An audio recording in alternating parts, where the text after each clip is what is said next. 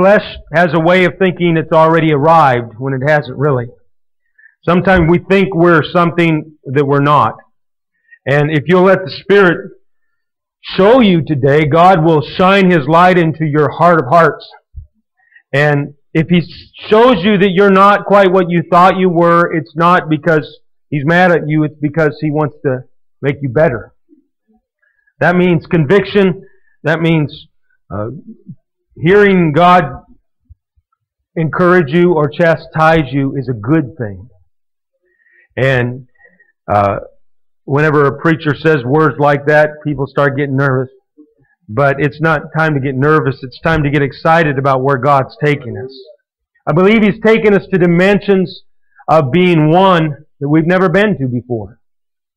And what that looks like is you find out that you're not what you thought you were, so He could make you better than you thought, or better than you were, so we can all be better together. You and I. Together, you and I. If you think about it, what is the common culprit to marriages falling apart? To city councils not being able to agree? To churches not being able to pull together? I remember when my son and I were involved with Boy Scouts, and we went to a meeting, and we spent an hour, some guy all upset about what kind of ball they were using for dodgeball because he was afraid kids would get hurt. He didn't want a soccer ball because it was too hard. We need to get one of those bouncy balls, and argue back and forth and back and forth and back and forth. So, 5 grown people sitting around talking about which ball to use, and we didn't get anything done that night. Everybody left mad. In fact, eventually, we chose not to be involved in that because it would have taken too much of our energy just to have a positive experience there, because their common culprits, the lack of unity. And I'm not going to pick on us in New England, because I've been here long enough that I think I can start calling myself a New Englander. But I'm speaking to you because we're worried about New England. We're not worried about Californians and Montanans and North Dakotans and people like that. We're worried about us. And I recognize, whether anybody else has this problem or not, one problem that's among us as a region is disunity. People just not being able to work together. I mean, let me be real honest with you right now. We've had times where we've even in this church, among the greatest of people, you tried to get together a quartet or a quintet, and nobody wants to agree on the parts. No, that's not just simple music skill. There's a spirit behind that. And it's a spirit of individualism and I'll unify, but let's do it my way. And I'm not here just to bust that spirit. I'm here to point to you a better way. One Spirit. Everyone say one Spirit. We have one God. Right? And He lives in every one of us. And that gives us an edge on the rest of the world. You and I have an edge that we can be one like no other group of people can be one. How does that happen? I decrease, He increases. One Spirit. Say one Spirit. There's nothing more beautiful than unity. You can even take it in a very carnal sense. There's nothing more beautiful, and forgive me if I'm being carnal here, but I've seen ice skaters who skate in pairs. Maybe it's a man and a woman in the Olympics. And really, there's nothing more graceful than to see two people move in unity like that. Or a horse and a rider just bouncing through the fields. And there's nothing more painful than to watch a horse and a rider who are not in unity.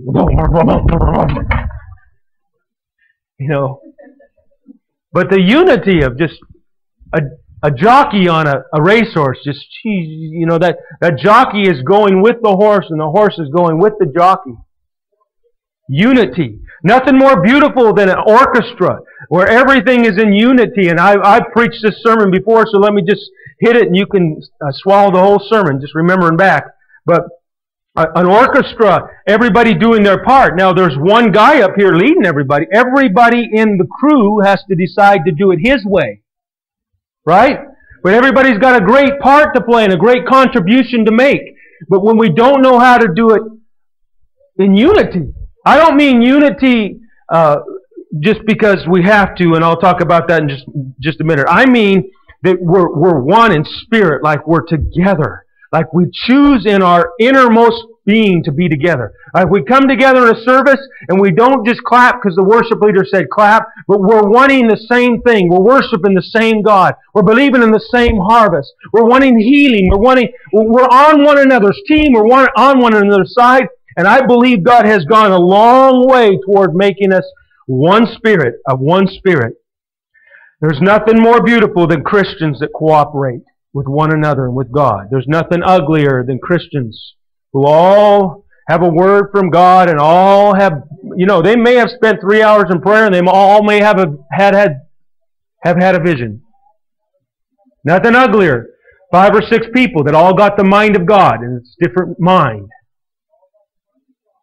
Nothing more beautiful than a group of people that come together. They don't talk about what songs to sing and what scriptures to read, but God just puts it all together in one spirit. Would you say one spirit again? Jesus climaxed His ministry. He's about to die. He's got one prayer to pray. What does He choose to pray for? Oneness. Would you turn to that prayer in John chapter 17? I think if there's anything that God wants, what He's been working up to, the reason He's been healing you of hurts, the reason He's been teaching you to forgive, the reason He's been trying you in the fire, the reason He's been changing your very nature, the reason that He's been doing absolutely everything He's been doing is because He's had one thing in mind, and that is to get us in one mind and in one accord. Because our harvest is so intricately tied to unity that you and I can't even understand it. Unity. John 17, verses 21 through 23. Jesus is praying. He prays first of all for His disciples, and then He turns His prayer toward everyone who would believe, which would be me and you. And He says, "Neither pray I for these alone, but for them also which shall believe on me through their word." That's us. Everyone say that's me. "That they may all be one." What kind of one do you mean, Jesus? "As thou, Father, art in me, and I in thee, that they also may be one in us." Why? "That the world may believe that thou hast sent me." The world is not going to believe because you have a great revelation. The world is not going to believe because you're a great preacher. The world is not going to believe because you can quote the Bible backward and forward and you can prove your point. The world's going to start believing in this great God when they see people of different walks of life and the different colors who truly love one another. They don't act it. They don't fake it. They can work together. They can give. They can take. Unity. One spirit. If you don't believe that's powerful, you just look around and try to find a group of people that can work together like that. You just look around us. We've been together for many years. And it's tough among us. God has taken us there. I'm encouraging you. We're on our way. We're doing a good job. You're running the race well. But God's not letting the flesh get by easy. We're not there yet. One Spirit. "And the glory which thou gavest me I have given them, that they may be one." Everyone say one. Even as we are one. Even as Jesus and the Father were one, because the Father was in Jesus. Everything the Father said, Jesus said, because we know God is one. "In them, I in them, and thou in me, that they may be made perfect in," everyone say it again, "one. And that the world may know that thou hast sent me, and thou hast loved them as thou hast loved me." You know, people come to our church services and we're thinking, boy, if we can have a church service like we did this morning, they'll believe. But you know what? A lot of times the worship doesn't really convince people. Sometimes it does, but sometimes it doesn't. Sometimes they just leave saying, wow, that's strange. You know what will convince them? when you're on the way home in the car and you have nothing to say bad about anything or anybody. You know what will convince them? Is when they say to you, well, I know that guy from back so-and-so. He's a real scoundrel. And you say, well, evidently God's done a work in his life because I find him to be a great man of God. I find him to be a real friend. He's got his hang-ups like you and I have our hang-ups, but he's a good man. One Spirit. One Spirit. I don't know. You want a two-cycle motorcycle to take everybody on a field trip in, or do you want a big air-conditioned coach bus? Well, motorcycle's cheaper. You're going to pay for that coach. What do we want? A real move of God, or do we want a little tingle? Do we want a few good preachers? Do we want a nice little choir, a nice little building? Do we want a nice move of God, or do we want this harvest that we've been talking about? The nice move of God's cheaper. But I somehow think that God chose you and has put all this energy and put all of this working out of things into you because He knows that there's enough people right here in this room that hunger after this harvest, that are willing to pay the price, that are willing to shave a little here and ship up a little here and let them sand a little over here to be a one Spirit. Would you be brave enough to pray that way with me this morning? Let's ask God. Thank you, Jesus, for your word. I pray that it would do its work now, that it would divide, that it would encourage, that it would inspire, that it would direct, that it would enlighten, that you would empower us through your word, Lord. You would continue to empower us like you said you desire to do, Lord. Put it into us for the weeks to come. Give us courage. Give us reason, Lord. Give us understanding. Give us inspiration. Give us purpose. Give us desire and give us one mind, Lord, that we might be together. Working together, you and I, us together, Lord. Working together to reach a lost world. Let it happen according to your will. We're willing to run this race. We're willing to keep the faith. We're willing to keep the course, Lord. We're willing. In Jesus' name, I trust that you will give us the strength. Amen. You may be seated. It is, to borrow a phrase, a priceless privilege that we should be called, chosen to be a child of God. It's better than being an American. Now, being an American is good. And people who don't enjoy America often so long for this kind of freedom that they'll swim the Rio Grande and get shot at. They'll get in boats knowing that some of them will die on the way over because they have this longing. They realize it's a privilege to be an American. But you and I were born Americans. And until you take trips or see pictures and realize that the rest of the world doesn't live like we do, you don't often really understand the privilege you had just to be born here. It happens like this. I was born to a great family. I was born to great parents, godly parents. And the older I get, the more I recognize the qualities that were in them, the good qualities that were in them. And I remember crawling up in a cubby hole in our basement oftentimes and crying and being so mad at my mean parents, wanting to run away from home because they don't understand. They're always so hard on me, and they don't. Crying crocodile tears, saying, I have such mean parents, and I was living in a great home. There was no abuse in my home. There was no alcohol or drugs in my home. There was no perversion in my home.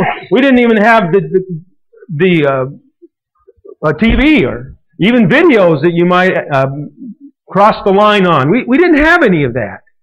And I was thinking that I had it rough. But it was a privilege to grow up in that home. And it's a privilege being Americans. We don't even have a clue how blessed we are. People would give their life to be where you and I are at in America. But you know what? Salvation, being one with the King of Kings and Lord of Lords, is a gift that just would blow your mind if you'd really stop and think about it. The God of all the universe, who made everything, who one of these days is going to rule the universe, and one of these days it's going to dawn on all mankind that He was in charge all along. He's come down and said, if you'll be one with me, you can join my kingdom now, and you're going to rule with me forever and ever. Some of you may sit on thrones. Who knows? I don't know what, but I have this privilege to be a Christian. I have a privilege to join with Him in reaching a lost world. And sometimes I find myself in a cubbyhole somewhere whining about my lot in life and about how hard it is to pray and about how I'm a little low on finances over here and God has an answer to prayer over here. When I have this privilege, I get to be part of an eternal kingdom to rule the universe. It's an awesome privilege to be one with Him, to be in one spirit with the King of Kings and Lord of Lords. For Him to dwell in my inner being blows my mind. Why do I ever get so cocky that sometimes I don't want to pray? That's my greatest privilege. Amen.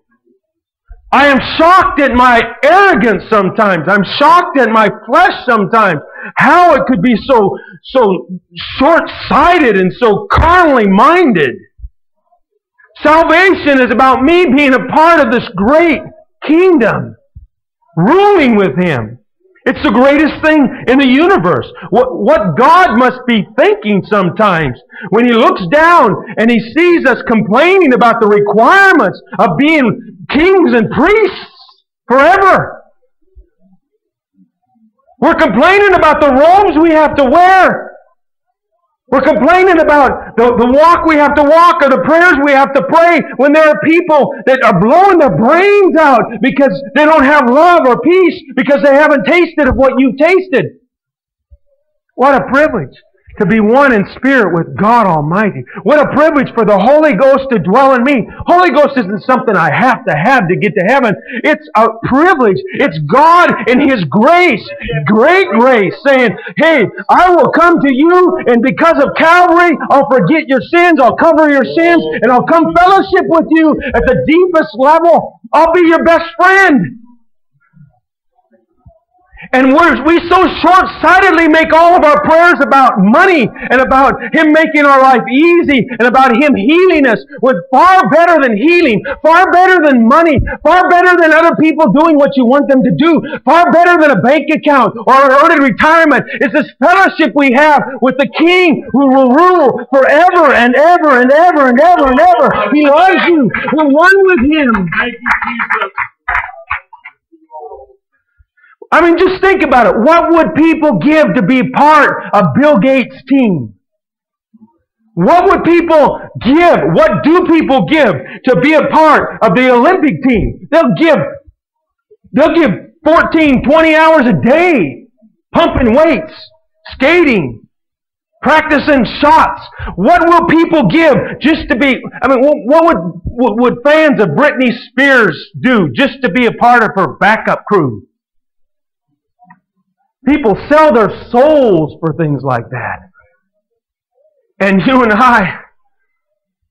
I have this awesome God who proves Himself. It blows my mind even when I think about us all. We're used to maybe not moves of God quite like this every service, but you're used to feeling God. There's not a whole lot of people in this town that feel God like that. And how easy my flesh can say, got to get up Sunday when everybody else gets to sleep in. Hello? Ding, ding, ding, ding, ding, ding, ding. An appointment with the King? A place to come unload my weary soul? A place where healing happens? A place where He takes cancers away? And I'm complaining about having to go? Oh God, give us perspective. What a privilege it is to be one with You. What a privilege it is to be. I want to give Him, I want to be willing to give Him all. I'll give Him my opinion. You know, if I like green carpet and God says yellow, I'll put yellow carpet in there. Huh? Oh, did I strike too fast? Did I move into the real issue too fast? One with Him. If God chooses it, if God chooses to use somebody and they're an authority over me and they choose to do something a little different than I would choose to do something, I need to have a hunger to be a part of this team so much so that I say, I don't care. I would have done it this way. Or I'd rather do it this way. But God, I have this privilege. I want to be a part. I want to see this harvest. We're going to make it happen. And we're going to have to be one to make it happen. One like we've never been one before.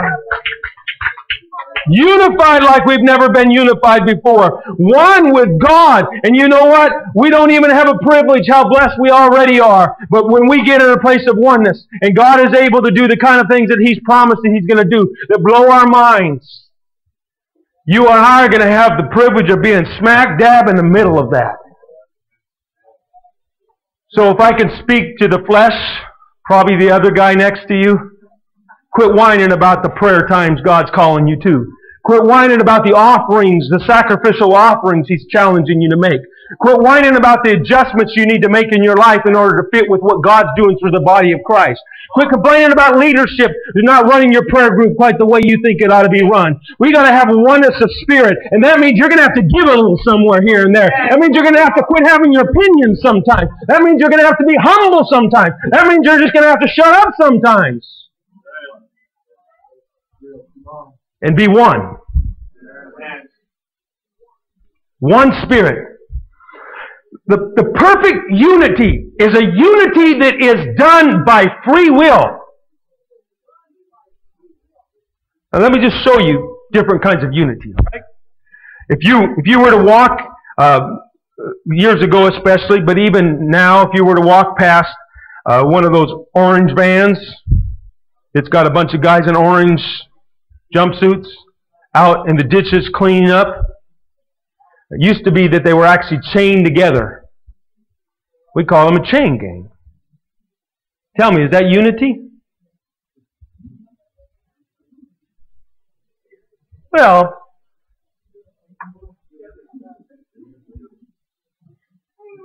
you're going to be 3 feet apart, you're going to swing that thing, or I'm going to blow your head off. They all do it. That's the kind of unity you like. Do we want services where God has to step in with His authority and say, start reading mail?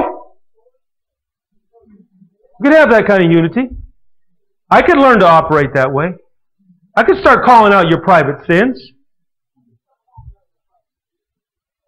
And all of you could come here thinking, you could feel the flames of hell. I don't want to go there. Well, I'll stay away from there.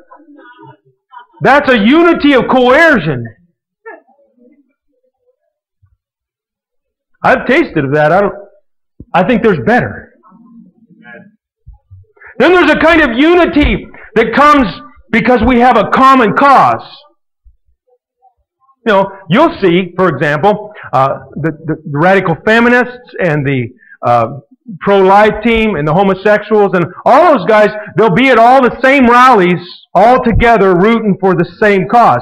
And they're all bound together by this common cause, which is maybe anti-establishment or anti-whatever. But you know what? If you were really to set some of those groups down together about some issues, they'd be at each other's throats.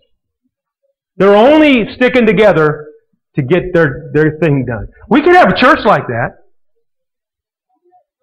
Unity because we have the same cause. Right? I want to have, or worse yet, unity because I get some benefit from it. I'm going to be faithful to leadership because I get to be a deacon. I'm going to be there at pre-service prayer because it's a requirement of school of ministry and I want my license. See what I mean? It's unity. I could have a crew at pre-service prayer because it's something I've asked leadership to do. And, you know, if we have to, if that's the only way we can get a prayer meeting together, I guess it's better than no prayer meeting at all.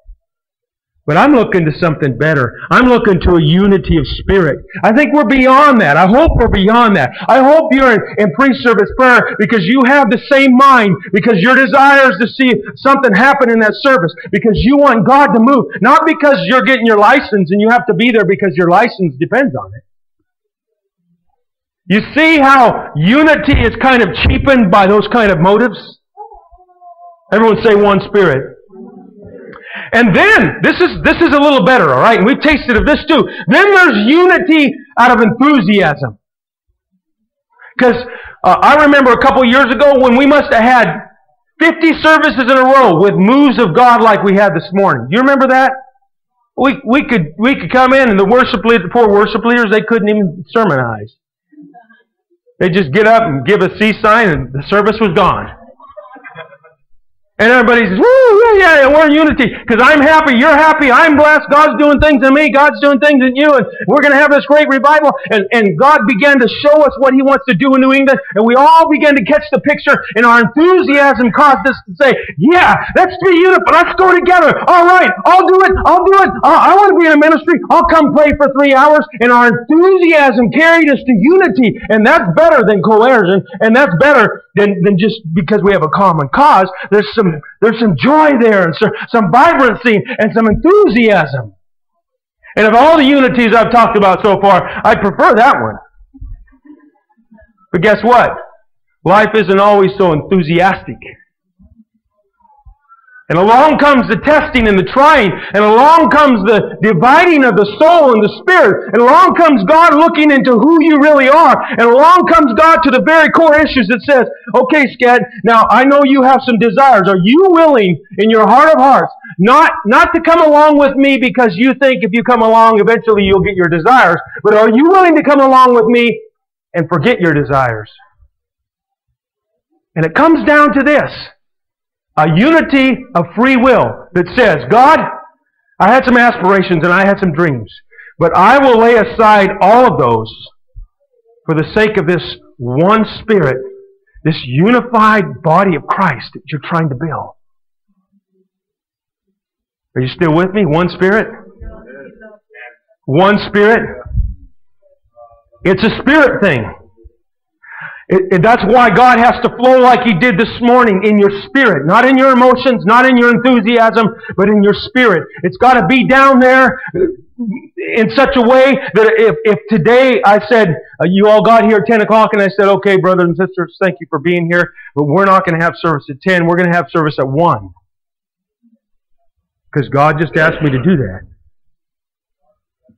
Now we're getting a little bit too practical. I had lunch plans at 1. Automatic oven's on, it won't shut off.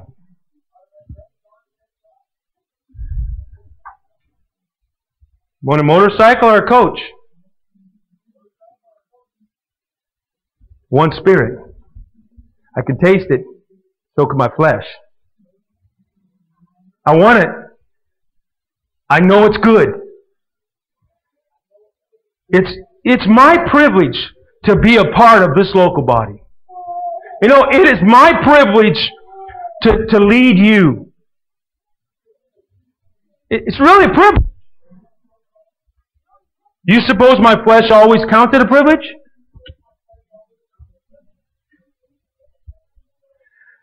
You know what the privilege costs me? And I'm not complaining. I just only have me as a point of reference. I didn't choose to live in New England. I didn't choose to live in a 200-year-old house. That was the doors God opened up for me. I didn't say, I'd like to go to New England. I'd like to find me. Now, I have to confess, I have from time to time in the early years of our marriage said, I'd like to buy an old house and fix it up. I think I was delirious at the time, but I did say that.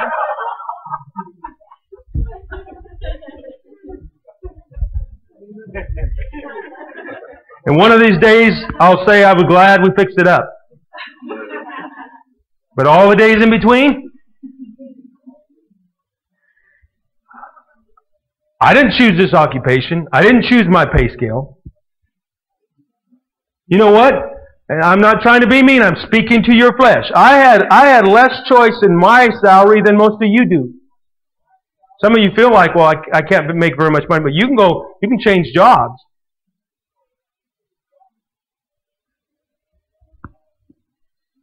So what do you want, Hanson? You want to be a preacher and have a position? Or you want to move with God? Stay in Texas. Just about to turn into easy road. We just got over all the humps and had the finances all set in order. And God comes along, and what He really says is, you really want what you've been praying? Then I'll send you somewhere where you have to start all over in the finances, all over in buildings. I'm telling you that to tell you I'm not just yapping at you. One Spirit. I want this. I'm willing to take a cut and pay today, if that's what God says to do, because I want this. I want it because He's put it in me. It's not my kingdom. I realize the more I go into this, the less opinions I have. I'm speaking to your flesh. Most of you think being pastor lets you have all the opinions. But the higher you move in leadership, the less choices you have. My schedule, I can't just decide, I don't think I'll go to church tonight. Sunday morning, I can't. Last week I was sick. I was sick enough that I did stay home, and I appreciate everybody pitch in there. But, as a rule, I can't just get up on Sundays and say, do I feel good enough to go to church? And I can say, what a heavy load I carry as a pastor, because I can't miss any of these services, and these other people go, and they can be carnal at times. Wait a minute, I have this privilege. I have this privilege to carry the ball. I have this privilege to inspire others. I have this privilege to live the life. I have this privilege to pray daily. I have this privilege to eat the Word of God daily. I have this privilege to lay hands on the sick and they shall recover. And you know what? None of that comes cheap. And none of that comes because I just have this whim that I want to go do something. It's not my ministry. It's not a big flash in the pan. It's God doing something, and I have this privilege of finding His will and being one with Him. I don't have. It wasn't my idea to have multiple services for outreach. My flesh wasn't too thrilled about that. Still isn't. But I'm thrilled about what God's doing. I'm ready to be one in spirit. I think we need to let the Holy Spirit flow a little bit here. Would you just raise your hands and worship Him right now? God, we're going to break the back of the enemy. We're going to break the back of flesh. Your Spirit will overcome. You will give us authority over disunity. You will give us authority over flesh. You will give us authority over the lying voices that we hear, over the discouraging words that Satan speaks. Doesn't matter if nobody in this region knows how to work together. The people of God will learn to work together. We will love one another, and the whole world will know that we are your disciples by our love one toward another. In Jesus' name. Hallelujah. Hallelujah. For the most part, it isn't my way. So don't think that you wish you could be pastor so you could do it your way. You go into a prayer group and you think, boy, I wish I could be leader of this prayer group. Then I could lead it any old way I like to. Well, if your prayer group leader is leading it any old way they like to, they're not doing their job.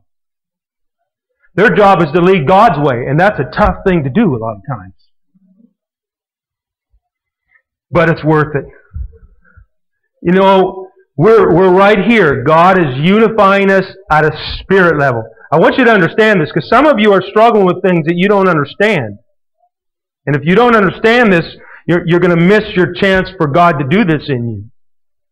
God wants to point it out to you not to make you feel bad about yourself, but so He can give you authority. We're conquering disunity at a core level. Everyone say one Spirit.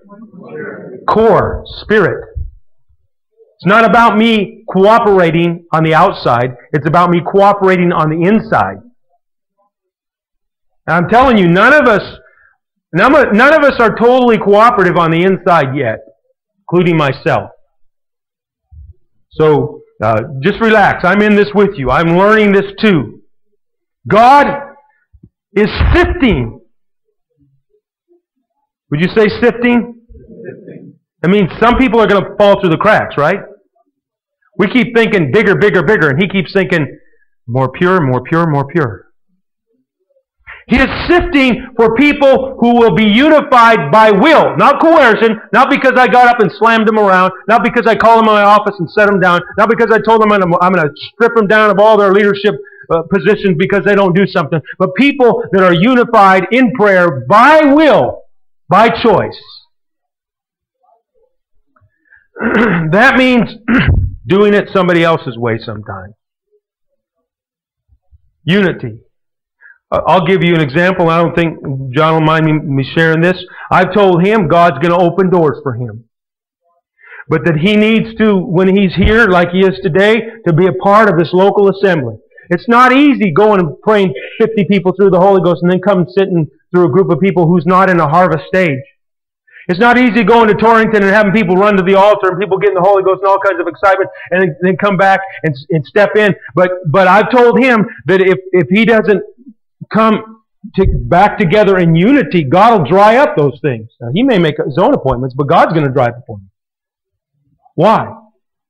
Because this unity is more important than his ministry. It's not about my ministry. It's not about your prayer group's ministry. It's not about your evangelistic outreach's ministry. It's about being one. It's about being his. And that's what equalizes. If you're not a deacon, if you're not an elder, you're just as important in this church as I am. Why? Because we're one spirit. We're one body.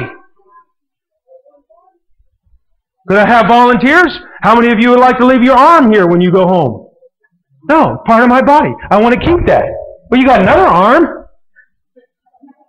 You got two legs. Would you rather lose a leg or an arm? Well, why even try to make that decision? You ever sit around as kids and ask yourself, would you rather be deaf or would you rather be blind? Or which would, I'd rather be neither. I don't want this to be about just a prison ministry. It's not just about children's ministry. It's not just about praise ministry. It's not just about somebody who becomes a great speaker. It's not just about prayer ministry. It's about a body of Christ, one mind, one accord, going where God says to go, seeing God do awesome things. Because He's the head and we're the body. Being one with Him. Like schedule changes. Here's one for you. Boy, God set this up good. This week, we were scheduled to have 3 outreach services. But I felt this morning to change that. And I'd like us all to come only to the Saturday night service in Southbridge. But I don't know where we're going to meet in Southbridge. Because our regular meeting place is not available. So we may be able to meet at the conference center, or there's an American Eagle Hall that we might be able to use, or it might be at the High Rise. And this isn't a test like if you show up you're unified, but then again it is. I didn't choose to. I feel like God prompted me. Brother Wiltshire is going to be our special speaker. I feel like that we're learning how to do this and we're failing together, and you have to follow me when I fall down. Just follow the leader, right? When I fall down, we all fall down. One Spirit. Guess what? I believe God's going to do some things this Saturday night if we'll work together in unity. It doesn't matter where we're at. Could be a strange place. So, everybody remind yourselves right now, no Wednesday night, no Friday night, just Saturday night, and we don't know where. Turn your neighbor and tell them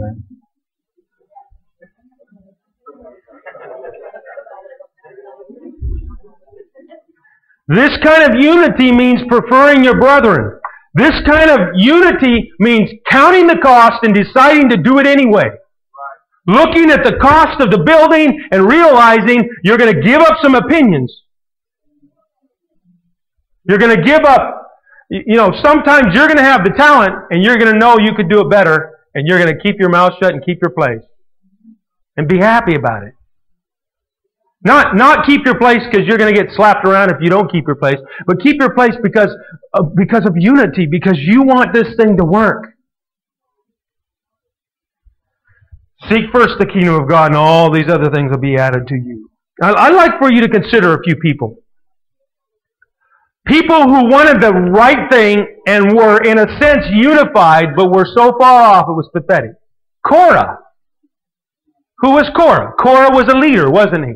Did Korah want to go to the promised land? Oh, obviously he was around for, several months there. Only problem? He didn't want to do it in unity. He had his way to get there. He saw the cloud, he saw the direction, he crossed the sea, he ate of the manna, he saw the mountain shake, he saw Moses go up into the cloud and everything like that, but he thought, well, he's some guru and everything, but I've got a better plan. Was he unified? No. Judas wanted the kingdom of God. Judas stuck it out through Jesus' bad times. Judas wanted, obviously, he healed people. He cast out devils. Is that unity? No, somewhere in his spirit, he still had his own agenda. And somewhere Jesus didn't quite fit in exactly. Yeah, he cast out devils. Yeah, he saw things no one else saw maybe. He slept right next to the master. And then he kissed him and betrayed him.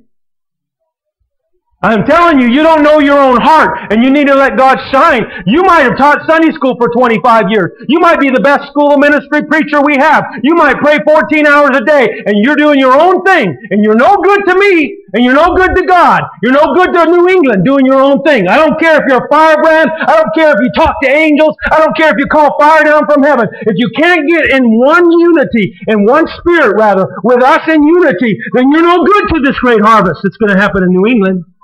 You're going to be a stumbling block. You're going to get people sidetracked. People are going to follow you because you're making a big noise over here, and you know what? God's going to use you to weed people out. That's a scary thought.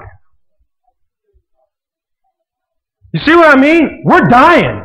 It's not about your visions. It's not about your gifts. It's not about your great speaking ability. It's about a sovereign move of God. It's about a God who wants to do His thing, His way, in His time, through His people, whenever He wants.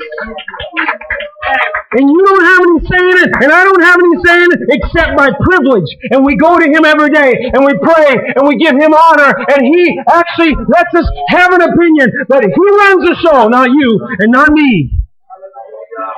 One Spirit, His will be done. His will be done in earth as it is in heaven. His will be done. It's not about great personalities. Saul was a great personality. Saul wanted victory for Israel. Saul even wanted to make a sacrifice like he was supposed to make. He just didn't want to wait for the man of God to get there to do it. And so the kingdom was rent from him. God's made you some great promises, but I'll guarantee you, He'll yank the rug out from underneath you just as quick as He did Saul if you're not willing to do it His way. Right. One Spirit. One Spirit. Cain was willing to give a sacrifice. Cain was on time, evidently. Cain built an altar just like Abel did. Cain was willing to do what God wanted to do. Just one little thing. He wanted to do the vegetables instead of the meat. So what you're willing to pray? So what you're willing to lead a prayer group? If you're leading a prayer group, but you're not in spirit really behind and underneath what I am doing and what the rest of this body is doing, you're no good to that prayer group. Everyone say one Spirit. One Spirit.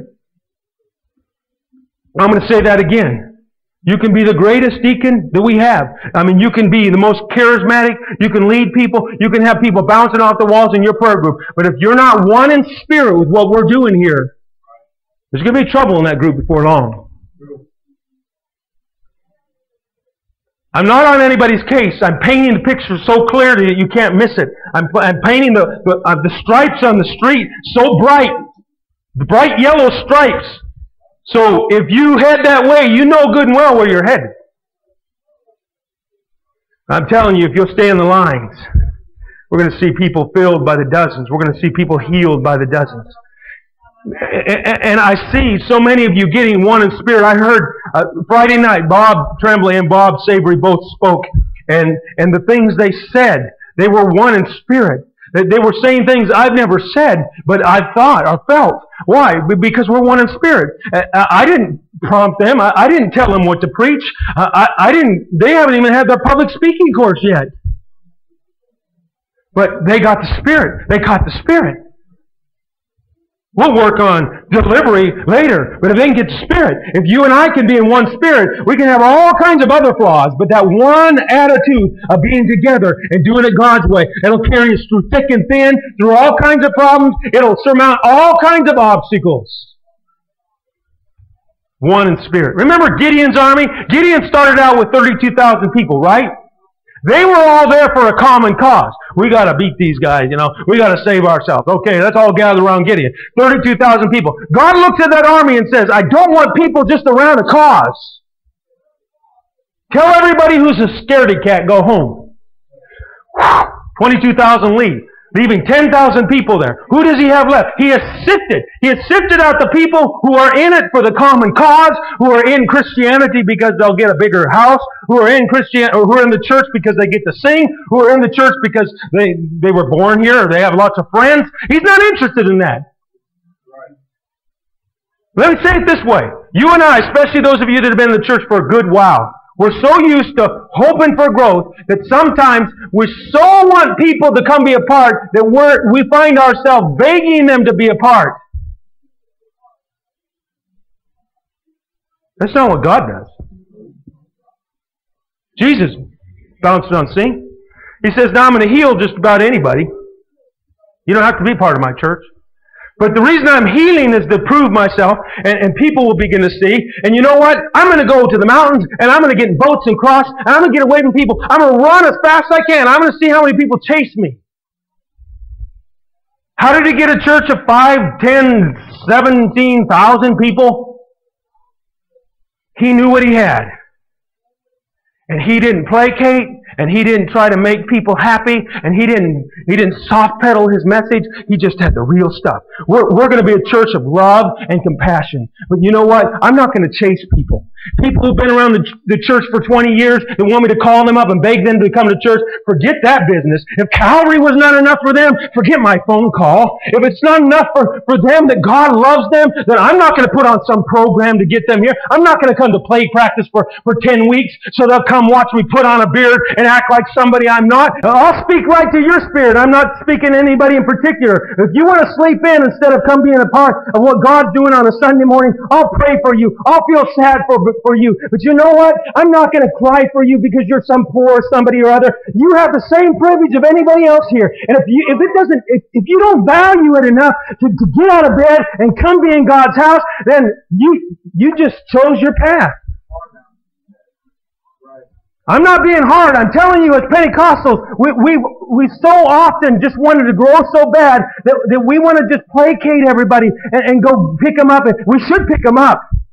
But you know, if they can get 40 miles away to a casino whenever they want, then they can get to church if they want to get to church too.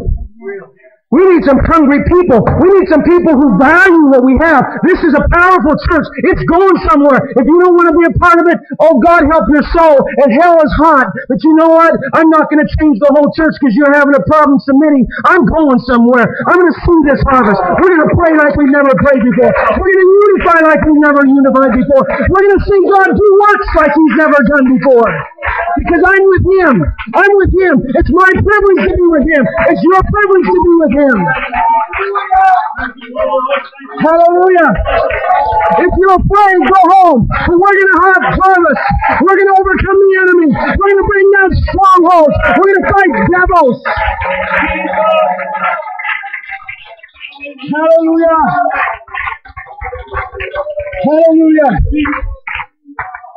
And then he sifted again, didn't he? It wasn't enough just not to be afraid, but he wasn't just looking for people who were going to see this great victory. He was looking for people that didn't lap water as dogs. They had to act like a soldier. They had to care about this thing.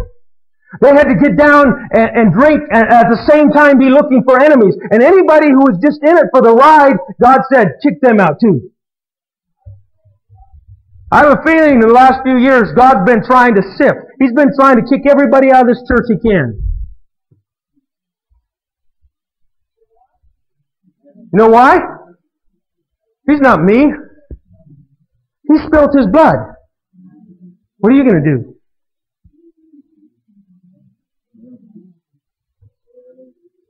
There's careers you could pursue.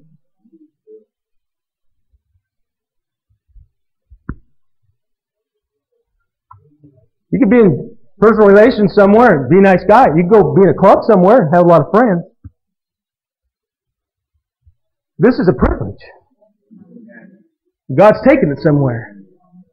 And He's going to do like He did for Gideon. You know, do you suppose all Gideon's men got in a circle and voted for trumpets and pitchers?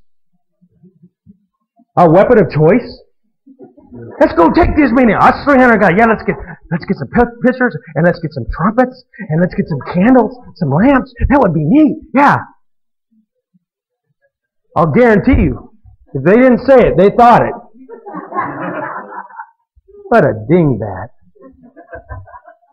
Throwing out midweek service, hopping all over the place in all kinds of evangelistic service. Doesn't even know where he's going this week. Anybody with me? One Spirit. God has promised us the unthinkable. He's promised us a revival like we can't imagine. He's told us it's not going to be a work of our hands. We just haven't believed Him. We've gone ahead thinking, well, I know God's going to do this thing, but I'm going to be the great singer of the crowd. I'm going to be caster out of devils, and I preached Wednesday night, you need to be caster out of devils, but this isn't being built on you. We're one body. We're one Spirit. And it's because you survive the sifting that you will be strong, mighty warriors. I believe in you. I wouldn't preach to you this way if I didn't believe in you. If I didn't really believe what I was preaching, I'd be a fool to preach this. That's a good way to clean out a church.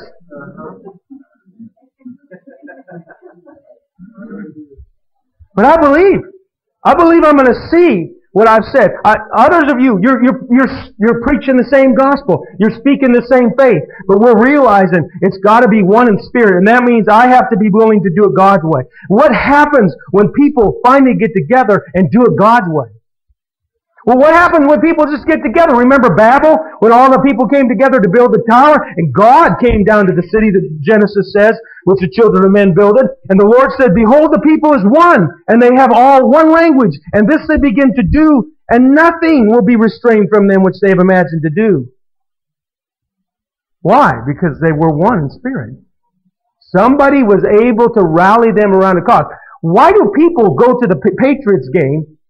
Why do they stand for 5 hours in line, like I heard about one guy, just to stand and watch a parade go by when the Patriots win the Super Bowl or whatever it was?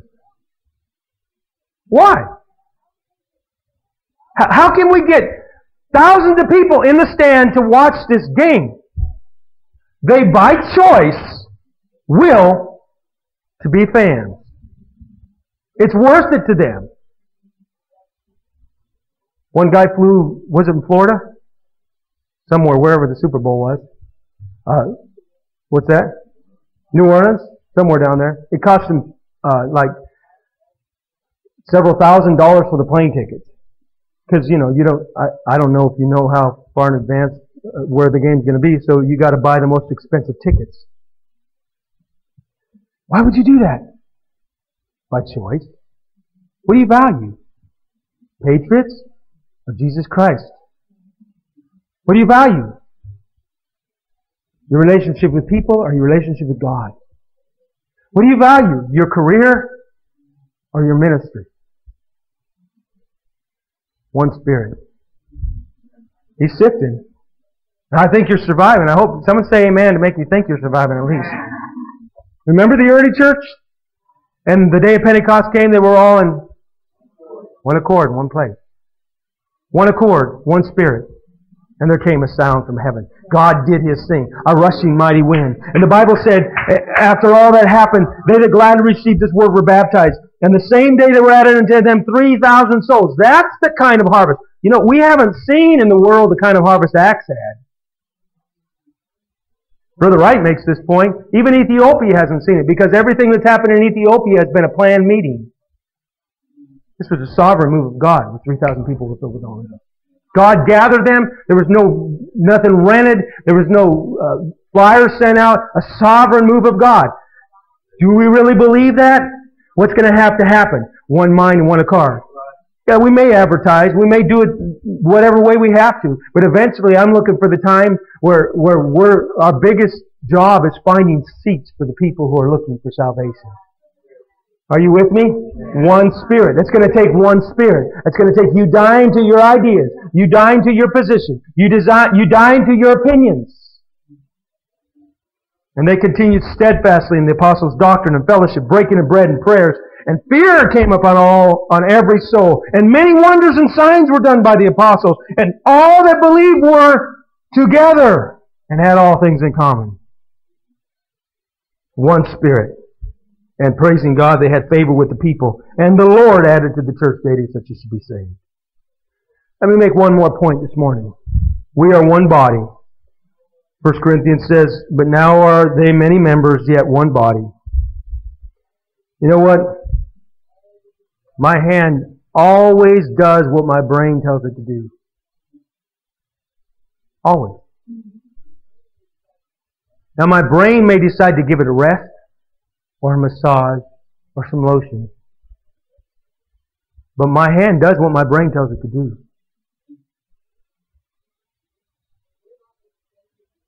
And we're not going to change, and we're not going to placate, and we're not going to try to make flesh happy to build this harvest.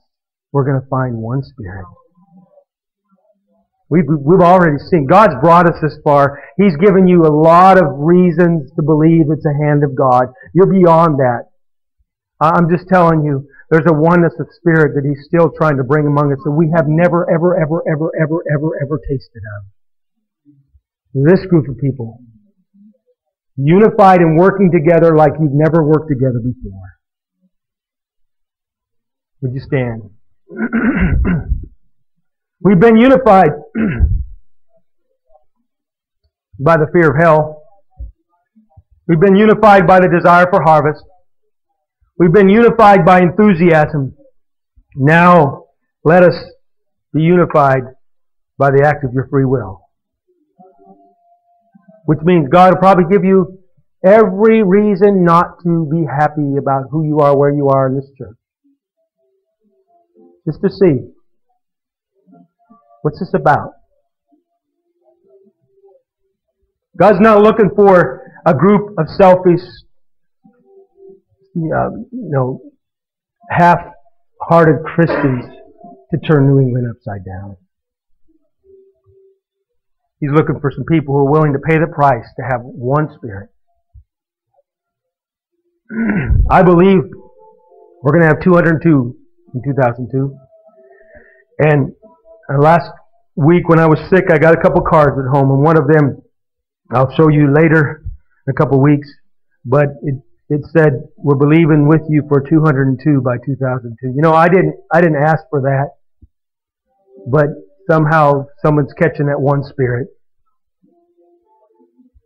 Some of you sent me a card. Some of the leadership sent me a card, and I read your notes several times because your spirit ministered to my spirit by what you said. Nothing more beautiful than that. Nothing more beautiful than, I said it Wednesday night, our praise team, they get jacked all over the place. The schedule for this week is all out the window now because I just changed everything. They may not be playing piano when they thought they were going to play the piano. And they don't even get the luxury that you have of just having to keep up with where the services are. Sometimes they're required to be in the Thompson service, and next week they need to be in the Southbridge service. But if we can do that without complaining, resenting it in our spirit, then we've tasted of this unity. But if Sister Hanson's playing favorites and we don't like the way she does that, and she doesn't run the sound system like we like, blah, blah, blah, blah, blah, blah, blah, it's not good enough. Not for God's people. Not for you. Not for the people that God has invested what He's invested in you. Children's ministry. It's got to be one Spirit. Even cleaning the church. It may not come, probably won't come on a convenient week for you. The question is it worth it to you? Again, when we were in Boy Scouts, we went down to this club, this sportsman's club, and they require their members to give like 40 hours a year in labor, or they're kicked out. They don't come to them nicely and say, "No, we really want you to be a part. We really missed you in the club." It's like, you paid your $300, but you weren't here 40 hours. You're out of here, Sam. You got to get in perspective. This is better than a club.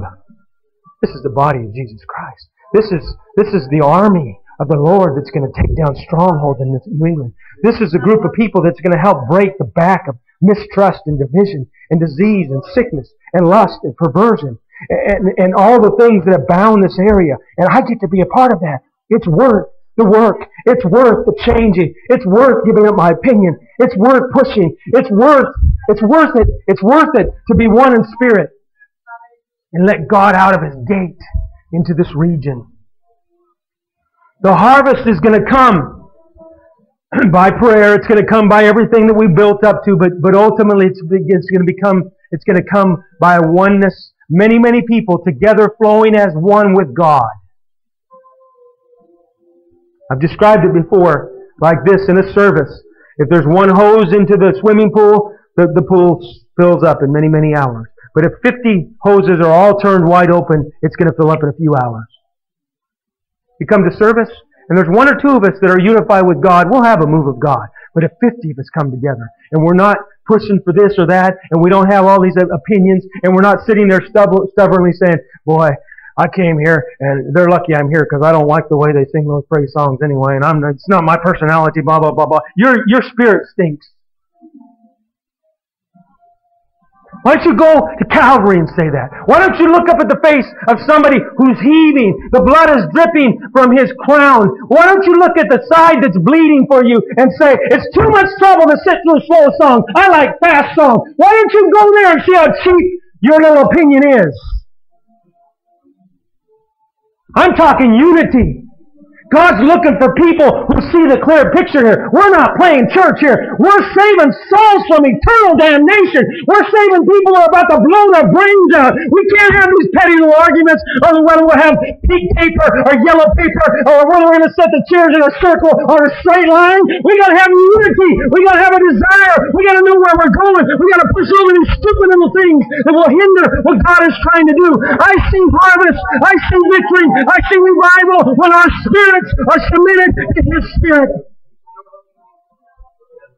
The enemies of unity are our pride and our stubbornness, our own opinions, our self-righteousness, our discouraging conversation.